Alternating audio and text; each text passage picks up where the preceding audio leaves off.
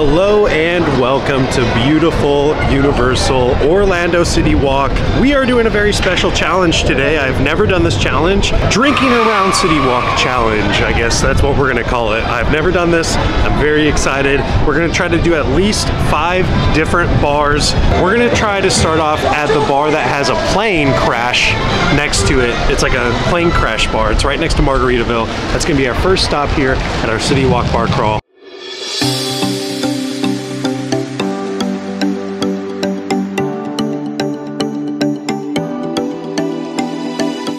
We're at the Lone Palm Airport. It's a very cool, very fun theme here at CityWalk. It is our first drink. I decided to go with the 5 o'clock somewhere. And by the way, this is Daniel, sorry. This is Daniel right here. He's joining me on my travels around CityWalk. Cheers, Daniel. Yeah, it's my first drink and my first spill. I already spilled. So Daniel, you got a Land Shark? Yeah, so I got a Land Shark. This is like a staple, one of Jimmy Buffett's like draft beers that he made. It's kind of like a Corona, so you gotta throw that lime in there. It's a classic choice. Classic. I'm gonna read off my drink real quick. It's just a basically Margaritaville Silver Rum, Margaritaville Paradise Passion Fruit Tequila, Cruzan Hurricane Proof Rum, Orange and Pineapple Juice with House Sour and Sweet, and a splash of grenadine. Now, I didn't get a good drink because I actually spilled all over myself, so let me try it again. Well, it's very strong. It's all right. It's not my absolute favorite. It came with a maraschino cherry, so I decided to eat that. Beer before liquor or liquor before beer? I'm pretty sure he's right, but liquor before beer, you're in the clear. I guess we'll see who's right at the end of the day. Oh. No, I almost got a beer too. So first drink of the day, cheers. Oh. So we just got done drinking our first drink at the airport bar, and I didn't want to say this while I was sitting at the bar, but my drink was just not very good, and we were sitting at the bar. I did not want to say that while we were sitting there. So the review looks a little sloppy because I couldn't describe the drink because it just really tasted like nasty rum mixed with some sort of citrus like orange juice, pineapple juice. It was very strong. I just don't know if that drink was for me. I felt like everyone was judging me around the bar, so I didn't really want to talk about the drink too harshly. On to the Chocolate Emporium. I've never been here. I've only stepped in here briefly one time and saw all the desserts that they have. And apparently there's a bar on like the 2nd floor here, so let's go check that out. Second stop, Chocolate Emporium. Hello. Good to see you. Do be careful up the stairs. Yeah, I know. Do watch your step. I have tripped on those at the time or two. We're about to get a drink on the 2nd floor. I've heard they're nice. Oh, so good. Any recommendations? Oh, well, drinks. I really love all of them. But if I had to pick one, I would say either the chocolate cherry mule, or the old chocolate fashion. That's what I was going to say, the old chocolate fashion. Or the vanilla chocolate cocktail. That was a good one. They say it tastes like a Tootsie Roll, but it hits you like a truck. Sounds good, thank you. Yeah, Lewis said that. Thank you. Of course. Bye-bye. So the theming in the Chocolate Emporium is basically like chocolate steampunk, and all the drinks at the bar are apparently themed after different chocolate beverages. So they're all going to be like chocolatey liqueur drinks. But here is the inside of the Emporium. You got so many cool effects on the wall and the graphics everywhere. The ambiance in here, very steampunk, very like industrial feeling. Feels like you can get lost in here. There was so many different sweets downstairs in the little chocolate store where they sell macaroons and they also sell truffles and all sorts of different sweets. I got the chocolate cherry mule. One of the characters downstairs, I asked them, I was like, what's your favorite drink? And they said, oh, get the chocolate cherry mule. So that's what I got. It looks very delicious. So a chocolate themed drink. Steampunk, yes. Yeah. Steampunk, turn of the century. Think Nikola Tesla if you had a chocolate factory. I got the Emporium lemonade. It's got a black raspberry liqueur and gin, some simple syrup. It's gonna be pretty good. I haven't had it before, but black raspberry and gin, simple syrup, not bad. Ginger beer and double chocolate vodka. Let's dive in. And brandied cherries, branded brandy. brandied cherries. The cherry really complements. I hardly even taste the chocolate. I mostly taste the cherries, which I thought it was going to be the opposite. I thought it was going to be I could taste a lot of chocolate and the cherries. It kind of tastes like a cherry Coke almost. Very strangely, it's very similar to a cherry Coke. How does your drink? It's pretty good. It's very sweet, but not too sweet. You can definitely taste the liquor, but it will get very good. I do prefer drinking it from the glass than a straw, though. I don't know exactly why, but just drinking it from the glass made it a little bit better. Yeah, can you taste the gin? No, not really, honestly. And of course, since mine is a mule, since it is a chocolate cherry mule, it comes in the beautiful glass, the bronze glass right here.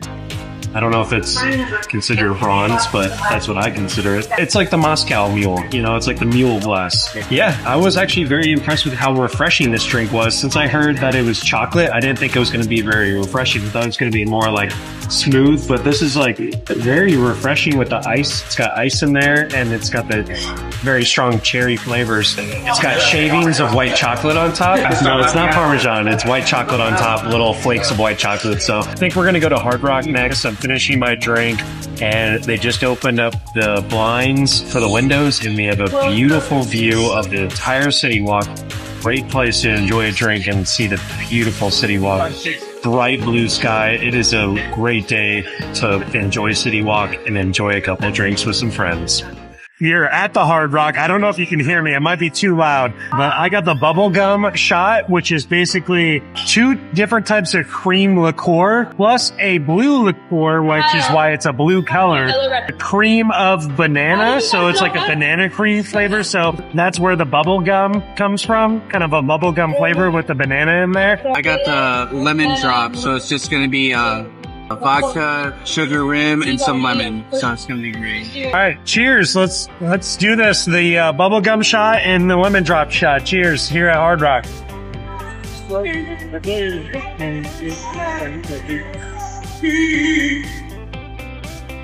The banana liqueur, the banana cream really brings out the bubblegum flavor. And whatever this blue liqueur is, it has a nice blue tint to it.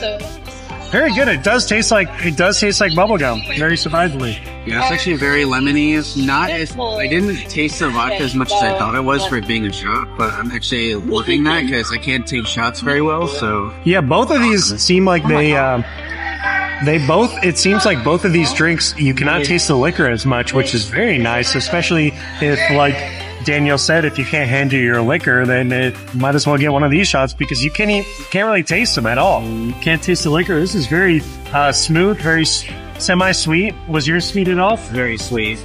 A little. It was a sour. A little bit sour. Yeah. Nice. So cheers here at the Hard Rock. Good choice. The ambiance in here makes you feel like a rock star. It's awesome. Cheers. We just got done at Hard Rock. It is a wonderful atmosphere in there. The ambiance is incredible. It is a brisk 65 degrees right now.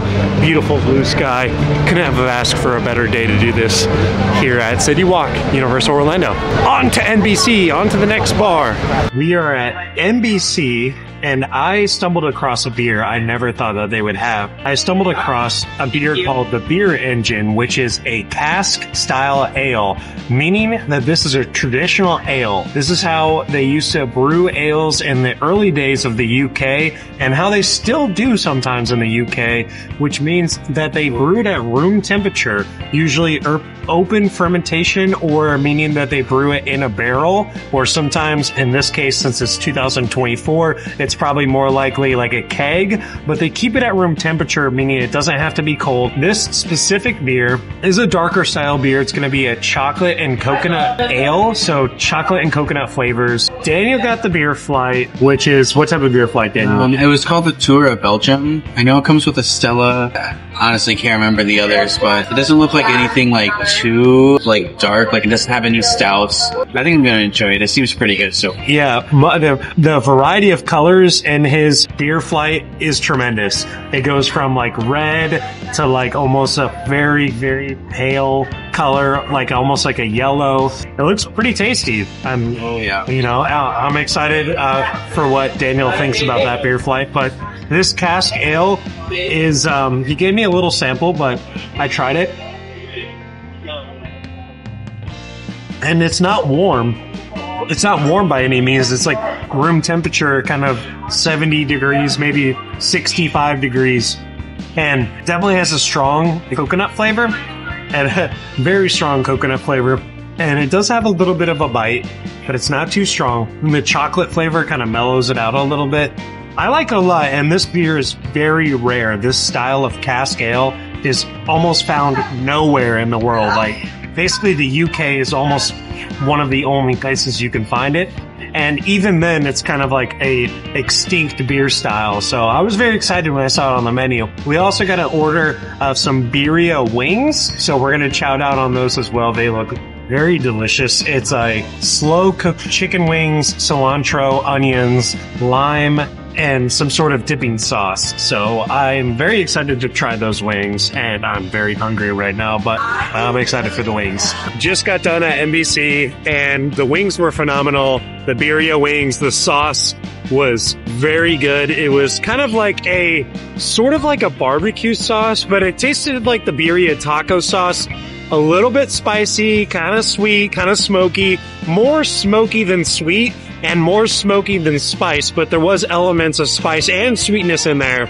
But guys, if you've been enjoying today's Drinking Around CityWalk video, then maybe leave me a thumbs up so that I can continue to make videos and you can continue to support my channel so that I can keep growing and making videos like this for you, because it is so much fun to do this for you guys. And I know that some of you guys really like this type of stuff, so maybe give me a like. That will really help me out. And if you haven't already, please subscribe down below so I can continue to grow my channel and do more challenges like this one, like drinking around Epcot, drinking around the monorail, drinking around Universal Orlando. It doesn't matter what I'm doing. Just if you don't want to miss a thing, then subscribe down below. Next stop is Pat O'Brien's. So let's go. Next stop, Pat O'Brien's Dueling Piano Irish Pub.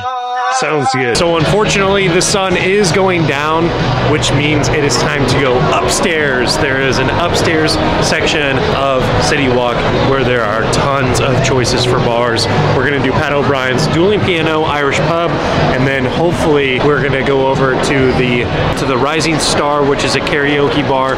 But upstairs, there are clubs and bars, so many different choices. So if you do a Drinking Around CityWalk, you have so many choices. There's no way you're going to go to every bar here. I'm telling you right now, there's no way. We just walked up to Pat O'Brien's and they already have all of the decorations up for Mardi Gras, which is very fun. So the inside of this Irish dueling piano bar has Mardi Gras decorations, which is so much fun. This is what we came for today.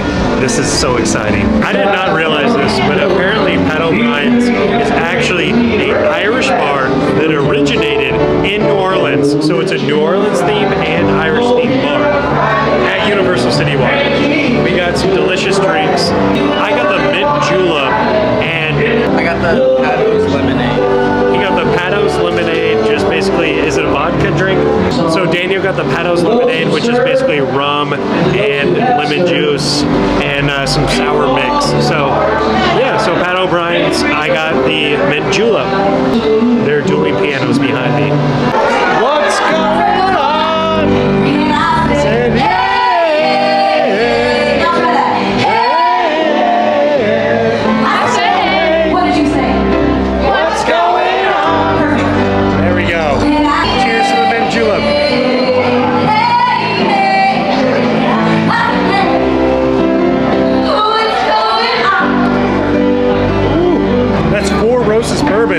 Single barrel, very nice bourbon, but man, it is strong, which is a good thing. That's not a bad thing. It is very strong, but Four Roses bourbon is very, very, very good. Have you tried your drink, Daniel? I have. It's pretty good. Nothing crazy special. It is just a lemonade with rum, but like, I love lemonades with rum, so you can't go wrong with that. Nothing special, just a lemonade drink. Yeah. Like something you would get at Mardi Gras? Or... I would say so. Nice. Cheers, Pat O'Brien's. Rising Star Karaoke Bar for our last bar of the night. Guys, it's been a great day. It's been a great night. There are so many different bars you can go to. There's no way you can do every single bar in one day. Here's Denise. What did you think of Pat O'Brien's? I really liked our server, Shane, our bartender. He was so nice. It was great, and honestly. I got beaded. She got beads.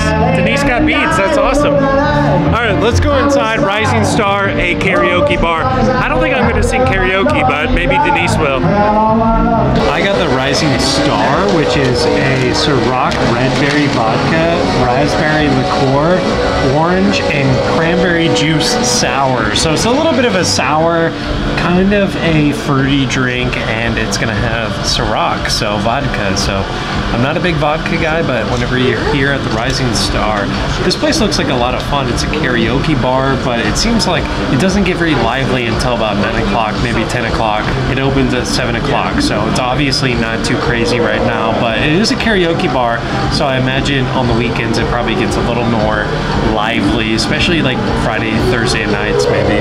I already know what this drink's gonna taste like. It's gonna be kind of like a punch, I assume. Probably gonna be good because it's a cranberry punch.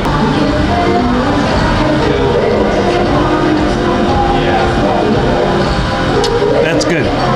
Honestly, that tastes like a red Gatorade. That tastes almost identical to like a red Gatorade, like a red Body Armor. Very good. That is really good. Exactly what I thought it was going to be. What'd you get, Daniel? I got a Long Island iced tea with a splash of grenadine. So like Daniel got a Long Island iced tea with a splash of grenadine. So like a cherry Long Island, which is not bad. That's a good flavor, honestly. I have never been here, but it is awesome up here on the balcony of Rising Star at CityWalk. Look down here. It's still early, so that's why nobody's here yet, but like I guarantee by 9 o'clock, 10 o'clock, it's gonna get busy time because, you know, it's just one of those places that it's kind of like a club, but it's like a karaoke club. So of course tonight it's probably gonna get busy, but we're just kind of hanging out. It's kind of very empty right now, but this place seems like one of those staples of CityWalk that will probably get busy as the night goes on. So probably worth coming to if you come to CityWalk and you want to do a drinking around CityWalk. We just left Rising Star. And it was fun. There was karaoke that just started as we were about to leave. We watched a couple of songs. It was nice. Maybe next time we'll have to make a part 2. Let me know in the comments where you want to see next. Thank you so much for watching today's video. It's been a great day at Universal CityWalk. Thank you so much for watching. I will see you soon. Have a wonderful day. Have a wonderful week. Thank you for watching. Peace.